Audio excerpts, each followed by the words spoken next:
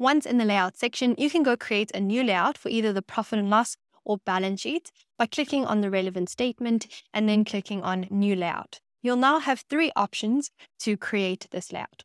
We're going to explore each of these throughout this video.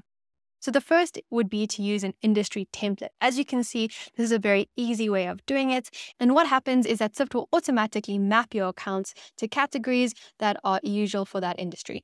So if you want to use this option, you can click on use an industry template, and then you can go and select the industry that's appropriate to your entity. So for example, if you're a service entity, you could go and select this template and you'll see that it will group your accounts in a certain way. It creates categories and even creates some industry specific equations. So for example, if you're in a service business, you might be interested in the labor costs as a proportion of sales, and so it'll automatically create that for you. You can also go look what the balance sheet looks like and see if, again, this industry template's relevant for you. As Jay's Cupcakes is a manufacturing entity, I might want to go and select this industry template.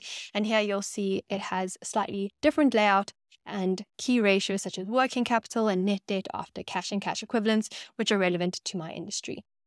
For profit and loss, again, you'll see we have things like distribution costs and different groupings that are relevant to the industry. So you can go and select from a wide range of industries, and then you can click on use template. And so now it will go and create a new layout based on that template. So here we can see those distribution costs and the maintenance expenses. So it's gone and mapped the accounts within my entity, Jay's Cupcake Company, to that layout. If I'm happy with this, I can click save and I can go name it industry template.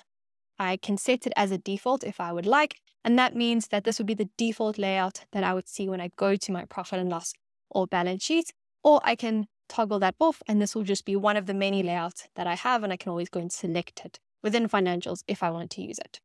And then I'm going to click save, and now that layout has been saved and you'll see it's called industry template.